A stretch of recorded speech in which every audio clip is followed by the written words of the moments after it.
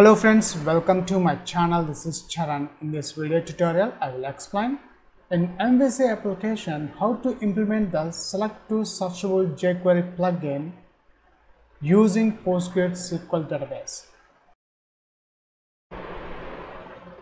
And here we got the final output. Notice the header tags, after that horizontal, and below that the select country, India, US and Australia. USA, it's USA. If I want to search for India, see here we got India. And these all data I'm binding from the PostgreSQL database. This is a country table. These are the three country names I have binded in this Select2 jQuery plugin in MVC using PostgreSQL database. That's it. If you are a first time visitor to my channel, please subscribe to get the latest updates. Before creating a new MVC application, first we'll check the table in PostgreSQL database. The table name is a country which contains two columns, CID which is a primary key and the CNAME country names. Right now in this table contains three rows, India, US and Australia. Three country names is available. Now my aim is I want to bind this CNAME column, the country names, into the Select2 jQuery plugin in MVC application. So let's start the coding part. For this video tutorial, I'm creating a new ASP.NET Web Application project. So I'm selecting the ASP.NET Web Application template, then click Next. After that, I'm giving some project name MVC Select2 Dropdownlist Postgres database, and I want to save this project in D drive. This is a folder I want to save this project, and the .NET framework I'm using 4.7.2. Then click Create. After that, I'm selecting the MVC template, then click Create, and the project is created successfully. Let me close this default window. Now in this project, first thing, when we are dealing with any database, first we require that necessary DLL libraries in our project. Here I'm using PostgreSQL database, so I require the Postgres DLL libraries. So let's check that one. When I expand this references folder, notice there is no any PostgreSQL database DLL library. So let's first install those libraries into our project references folder. Select the references folder, right click the mouse, manage NetJet packages. So after that, switch to the browse and search for npg SQL, and this is the package I'm looking for. Let's select that one and click install.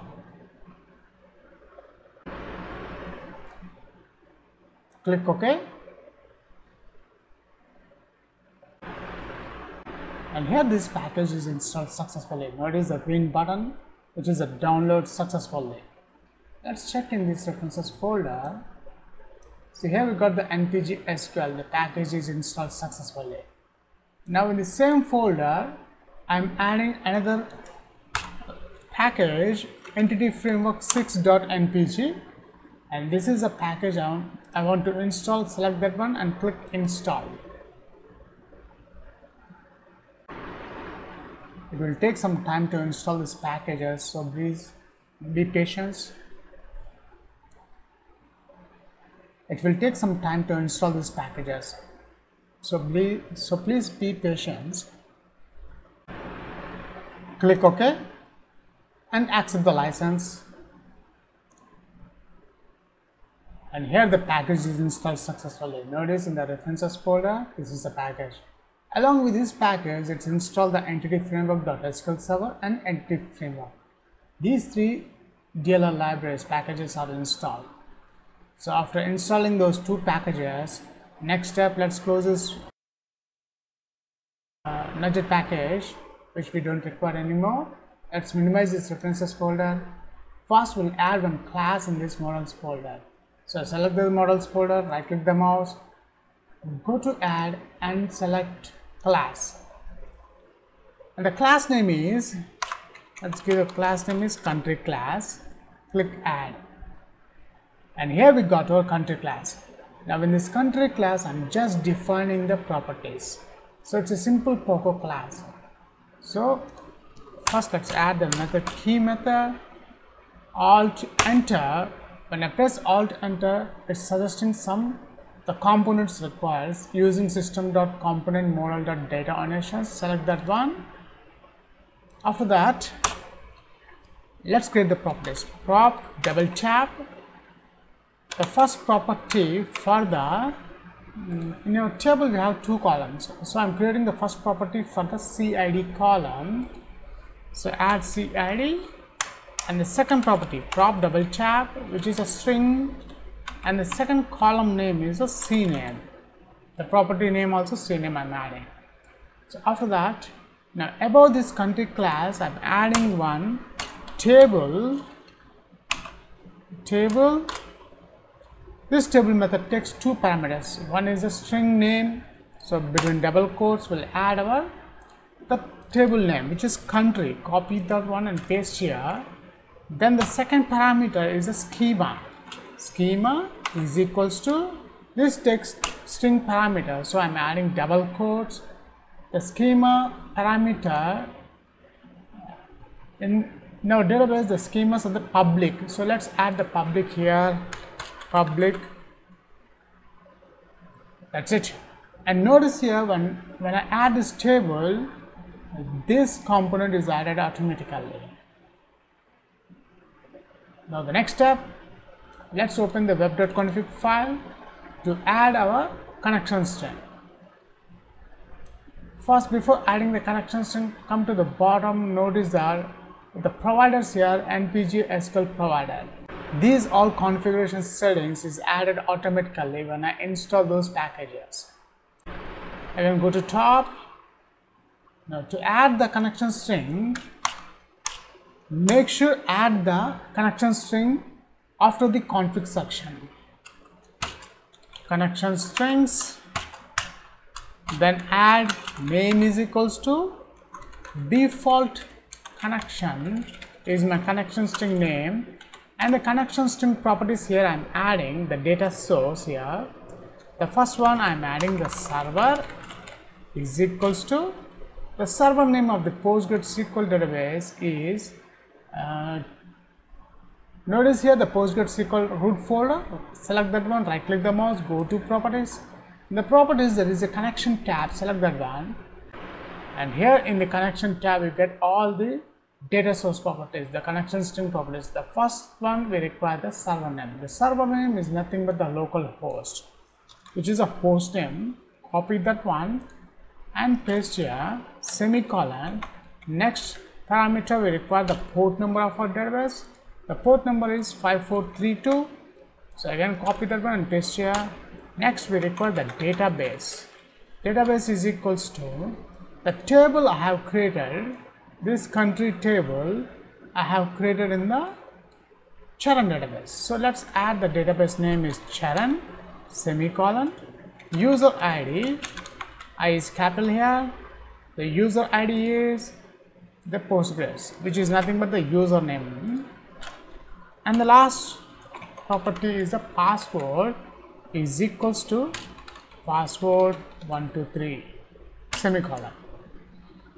Then we require the provider name. The attribute provider name is npg_SQL. That's it.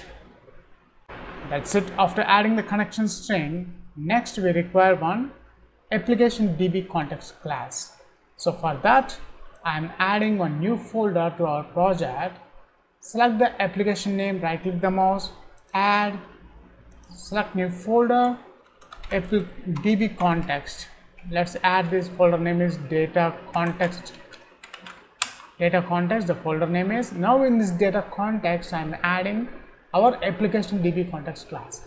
So select the folder name, right click the mouse, add, click class.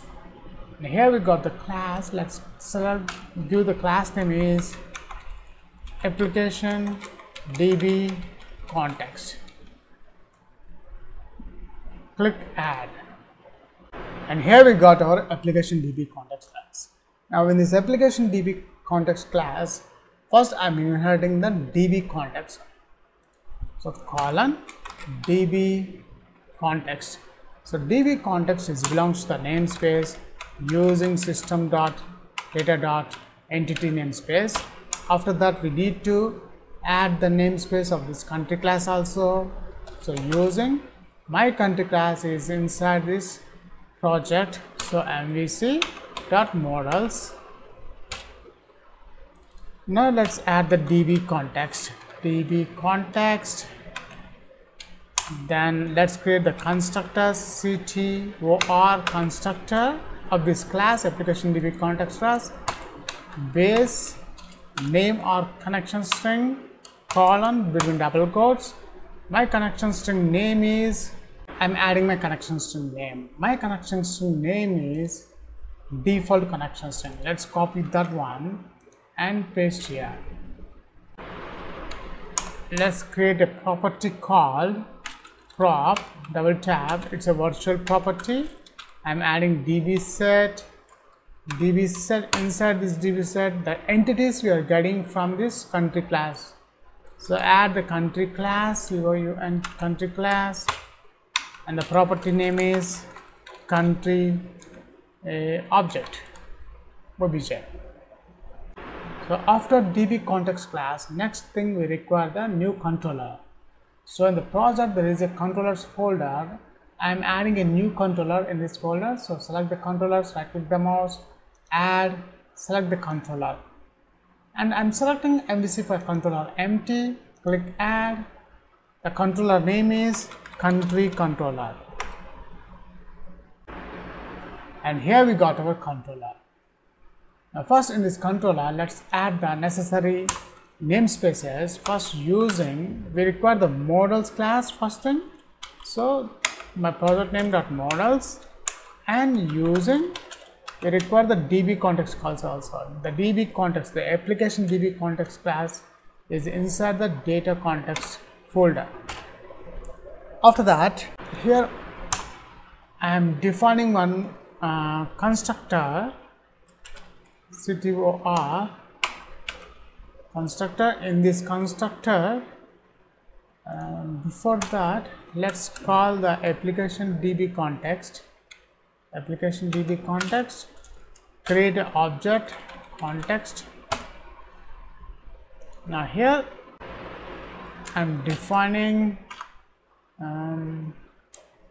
underscore context is equals to new application DB context. Now after that, in the return view, I'm calling this context dot this country object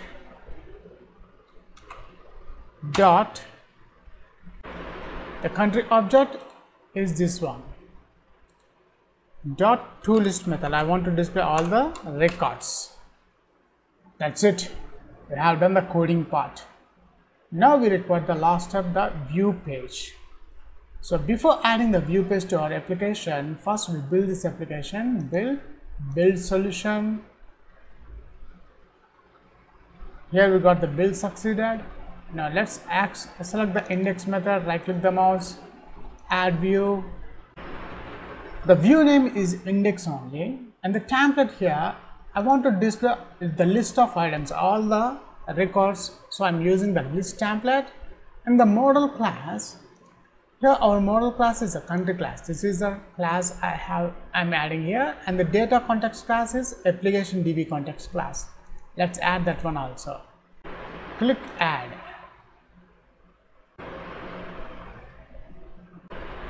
And here we got the index view page displaying the list items, the default page. And also it creates a create, edit details and delete. I don't require this all, so I'm deleting this part. And this one also, the action link create, I am also deleting. If you notice here in this for each, it's displaying the records in a label. All the records are displaying in a label. Now before adding the Select2 jQuery plugin functionality on the select option element, first we'll check the basic output, how it looks, the designing part on the browser. Let's run this application.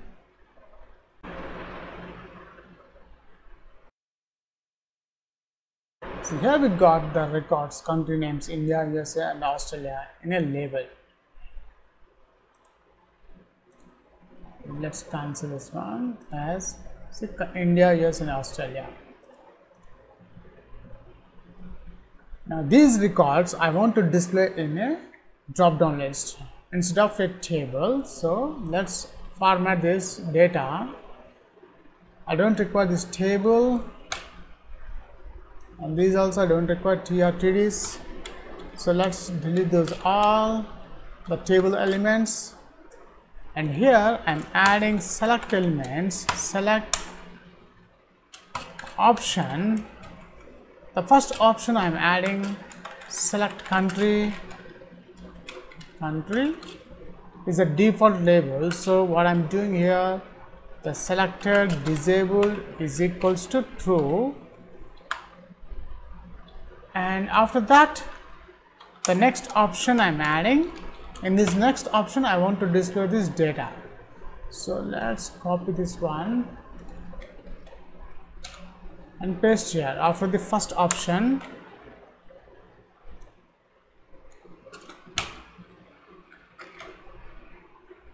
So between these options I'm adding this code.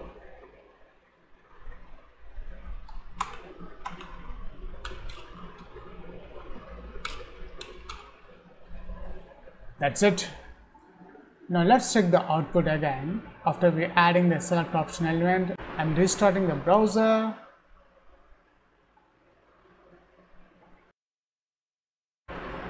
See, here we got the drop down list, displaying all the country names. Now my next step is I want to add the jQuery Select2 jQuery plugin, which is a searchable drop down list. So for that, first we require the latest jQuery plugin, latest jQuery CDN Google, and this is the code. And from the search results I'm selecting the hosted libraries, and notice in this hosted libraries here the script library, the CDN link. Let's copy that jQuery CDN plugin, the version I'm using 3.5.1, copy that one and paste here about the index. After that, first let's stop this browser, again switch over to the code. Oops, that one is deleted. So let's here use Select2 jQuery CDJNS, enter, and from the search results I'm selecting this select2cdnjs.com. The Select2 jQuery plugin is a free open source, so we don't require any license for that, we can use freely. So come to the bottom, the version I'm using 4.0.13. so come to the bottom, first let's grab this jQuery, copy script tag and paste here. After that we require the CSS file also, again switch over to the browser, scroll to top and notice here the CSS tabs, click that one. Here we got the CSS link. Let's copy this link tag and paste here. After that I'm adding the script $document dot ready function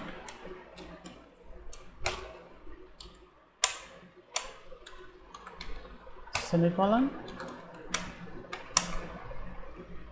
Now in this ready function I'm adding, let's add the ID is equals to select DDL.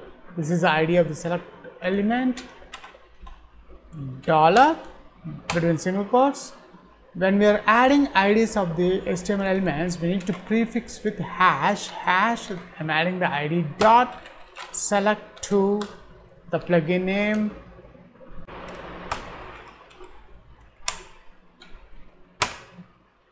that's it. we have done the complete coding part. Notice when I run this application, the Select2 jQuery plugin is working or not on this select element.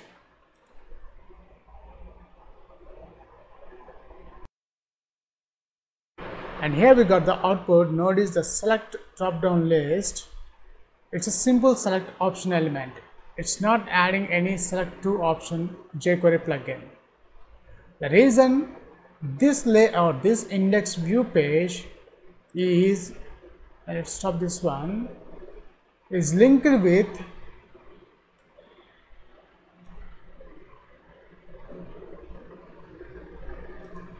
this layout. So this layout contains all the default styles.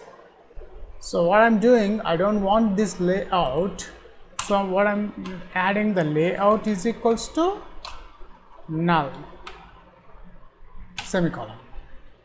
Now let's check the new output. Let's run the application. See, here we got a new output, the select country, India, US and Australia. So let's add some modification here. I don't require the select index 2. I'm adding center tag.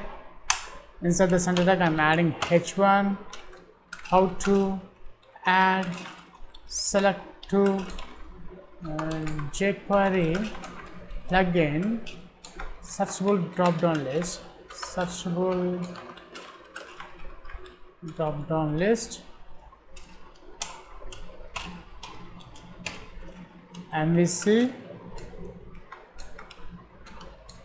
with using PostgreSQL database. After that, I am adding horizontal line. Now, after the horizontal line, I am adding this select element, this code here,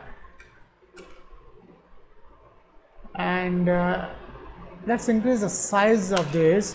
The select element style is equals to width property column. I'm adding 250 pixels. That's it. Let's restart the browser.